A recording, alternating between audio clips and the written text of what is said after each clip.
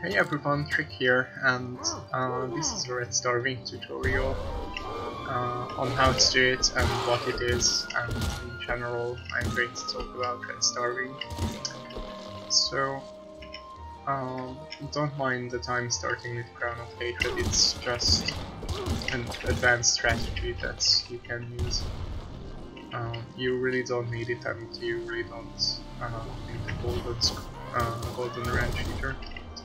So actually what radstarving is, in the most usual case, you would go to the 3-2 vault, take Crown of Destiny, avoid leveling up until you reach 5-2, and then that makes it so that you get a free mutation from Crown of Destiny, while because you didn't level up, it doesn't really limits your choices on the next mutation selection. This strat is somewhat advanced in a sense that it's only for players who can reach loop 2 somewhat consistently and want to get a better PB. You really don't have to worry about this if you're new to the game or just starting out, or you don't really take daily seriously. Yeah, this strat is mostly for those people who are taking the daily seriously, and for those who want to get a better PB. Because in general, what this strat is useful for is to get an additional mutation. If you just level 2 Ultra, you would get 8 mutations, but this way taking Crown of Destiny makes it so that you can get 9. And on a very high level gameplay, it's very useful to have actually 9 mutations instead of 8. And it's not only that, it's getting a plus mutation you couldn't get. Oh god, this is actually really good. So I'm going to pause here a bit. I'm going to do the Destiny abuse here. I'm going to take Trigger Fingers, and Crown of Destiny is going to give me Strong Spirit, because it's the first mutation that I'm seeing in this set. Crown of Destiny always gives you the leftmost mutation of the last scene set. Also, I'm relatively high on level 5,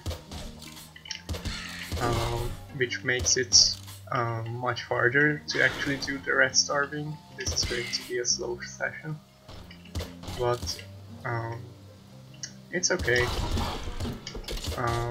This might be a bit better way to showcase what is radstarving. What I'm doing right now is standing in a corner, because if you're standing in a corner, rads can't really get to you. Also, there is a toxic frog over there, which should be done. And it's very important to know about this strat, that you can just stand in a corner and push in that direction to not collect the rads. You have to walk into the corner, not just stand actually. You will collect some rads if you're not walking into the corner.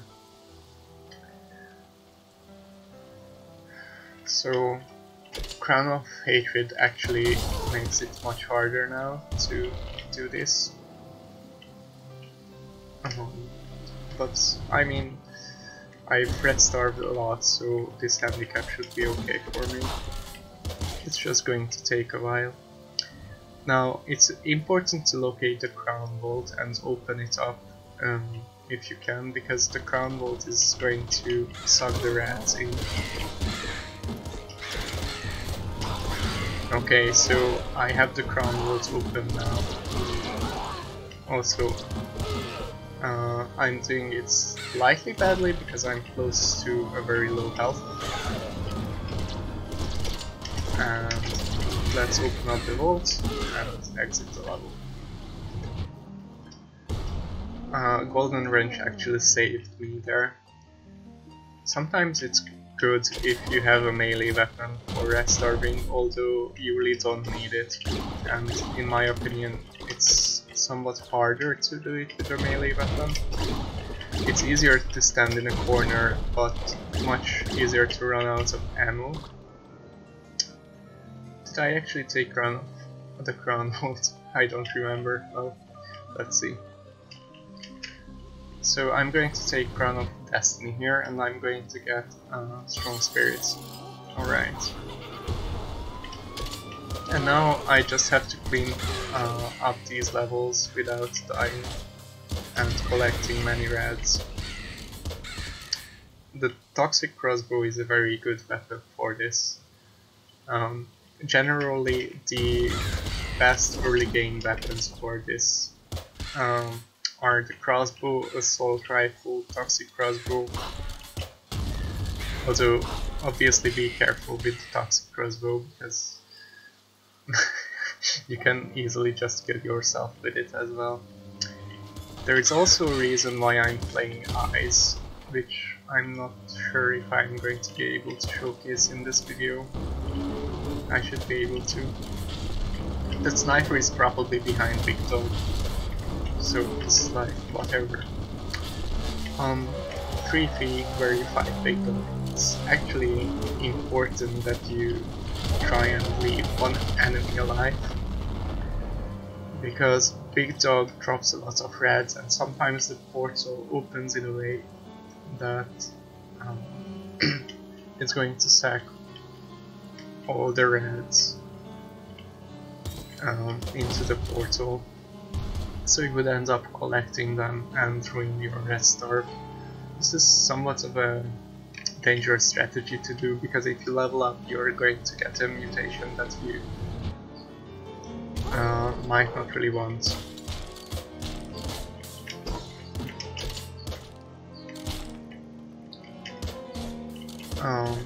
Another important part of red starving is ammo preservation, for which I can do this.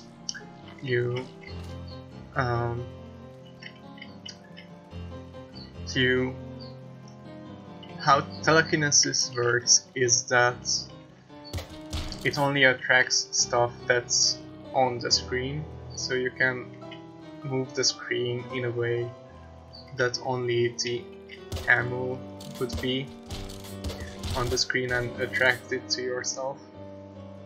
That's something that only Ice can do, and I'm not going to abuse it much.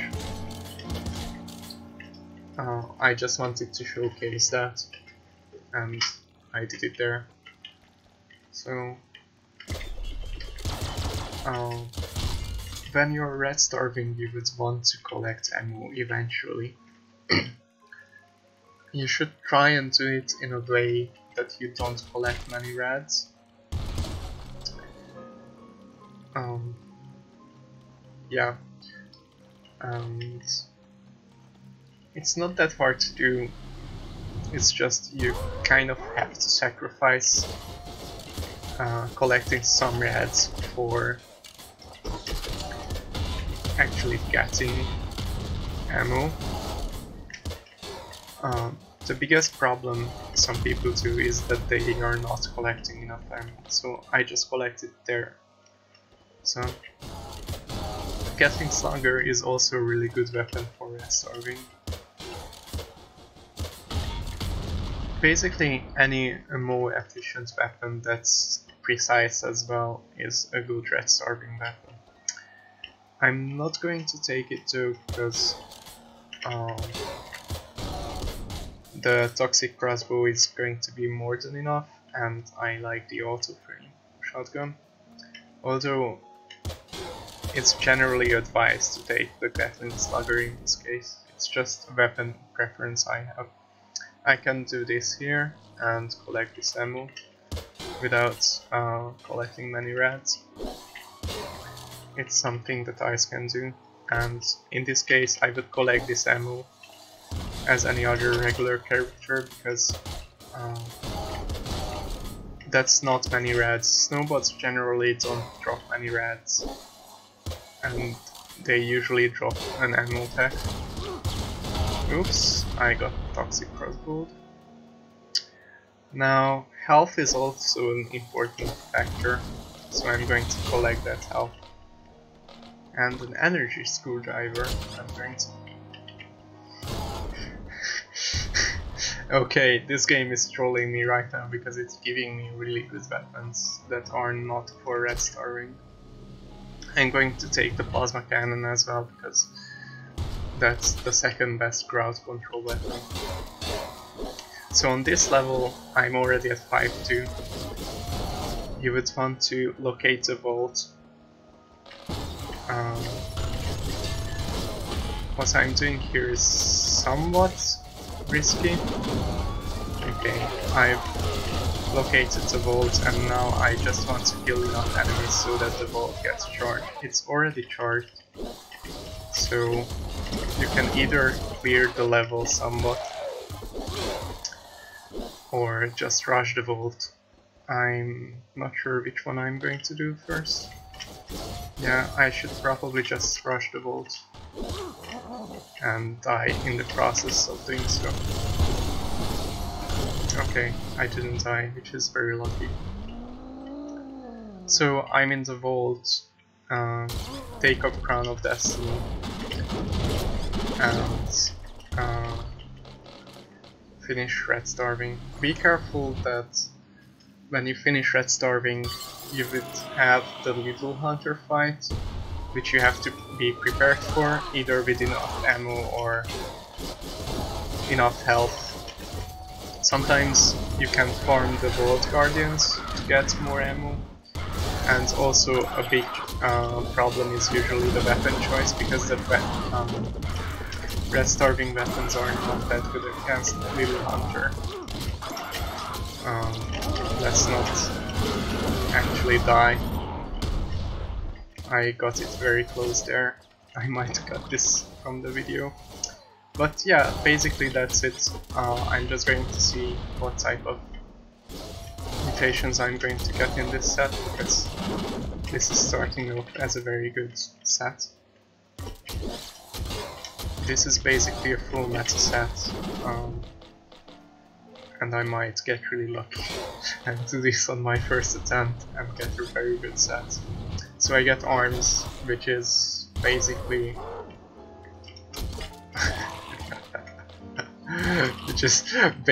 the best mutation you could hope for. So this is already a nice set that I would run out no matter what. Because for meta you would need, depending on your level, you would need at least 4 or 5 mutations. It's easier if you get all 5 of those, and I got Spirit back. And the 5 of those are exactly these. You don't necessarily need stress. I'm not counting last wish here. You don't necessarily need stress, but you would want to have these at least.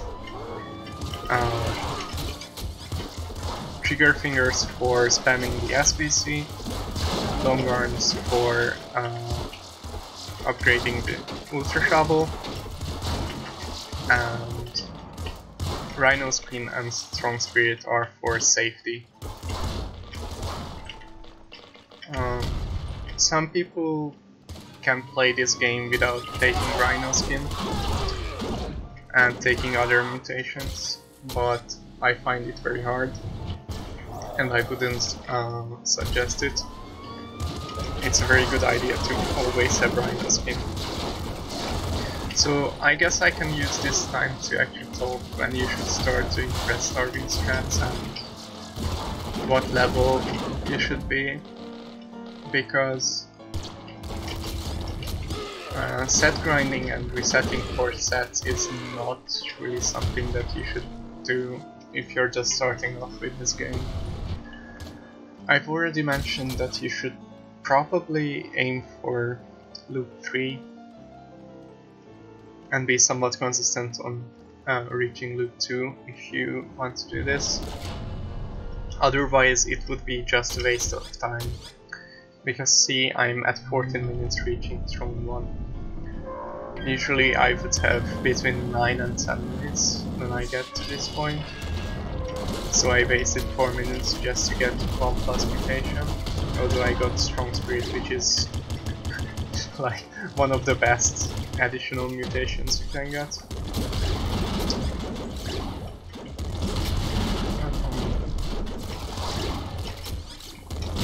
And still,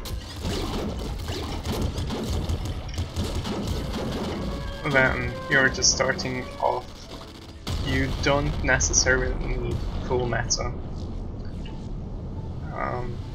I guess maybe I should describe what full meta is, so I'm going to take second stomach here instead of scare face, maybe? Oh no, I'm going to take scare face. I really want to get a healing mutation, but I have 2 more chances, and Scarier Face is really good.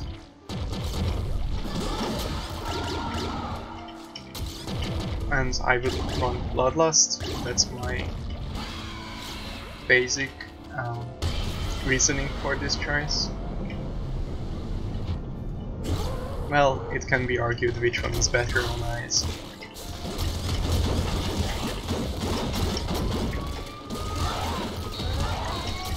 And let's just kill the van. I didn't succeed in killing the van. Well, who cares? This is why you want a plasma cannon or super plasma cannon, because it's just insane for crowd control. And I'm kind of a melee. I'm kind of reliant on melee, which is a bad habit I have. Although I can play this game well enough that I can reach loop 2. Even loop 3 with just ranged weapons. Oops. That was a bit scary for some time. So this is a really bad set. I'm going to take... Oh my god, this is the second worst set you can get, technically. Well, I'm going to take Boiling Veins because that's the most useful for meta. And then take Crown of Blood. So I'm not sure how exciting this part is for people who just want to know about radstarving. I guess this is a longer part. I just want to showcase the full set I'm going to get. And no matter what happens, I'm going to play this set out. Like,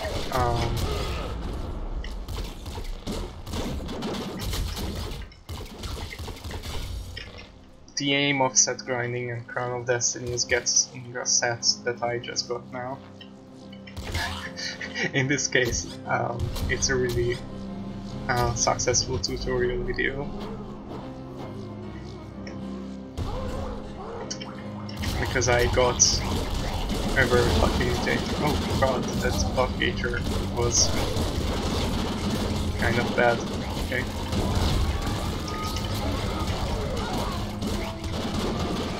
And let's regain some ammo.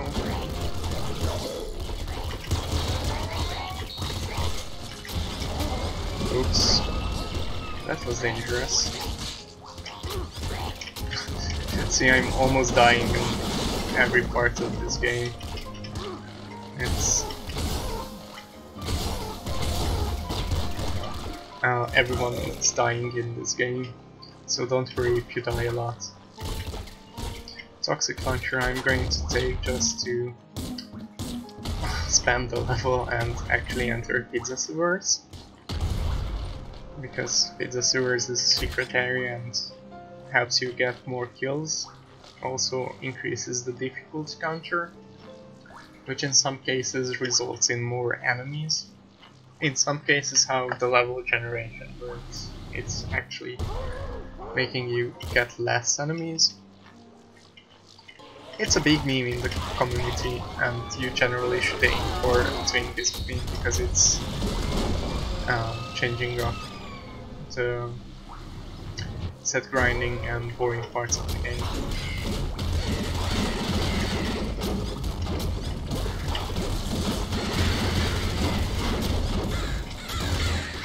Oops.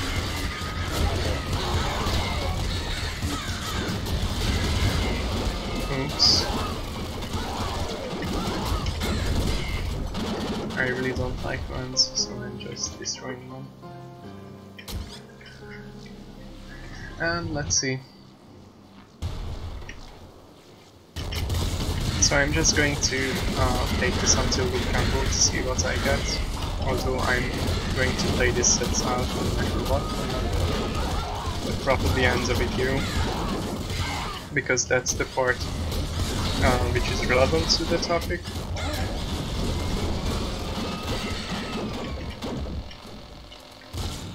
And let's go. You could take the Blood Hammer, which is a funny challenge you can do.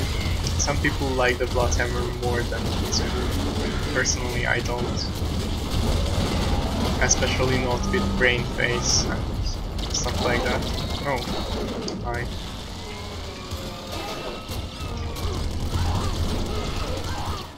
Generally, you don't want to aim at the shoulders when firing the SPC because of the reflection. I know I'm firing at the vamp, so it will cancel out most projectiles, so shoulders get less chances to reflect my stuff at me.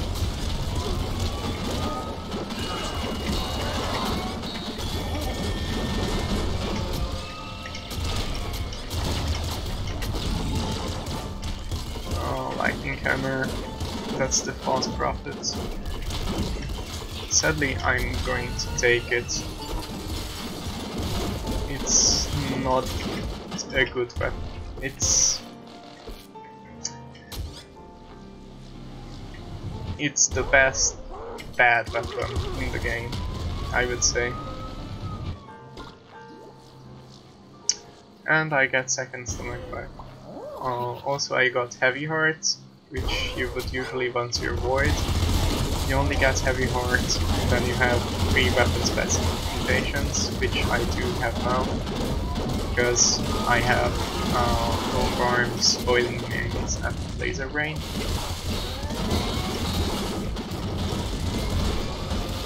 So anyway, that's my full set of this video. This is actually very close to the sets I've gotten my PB with.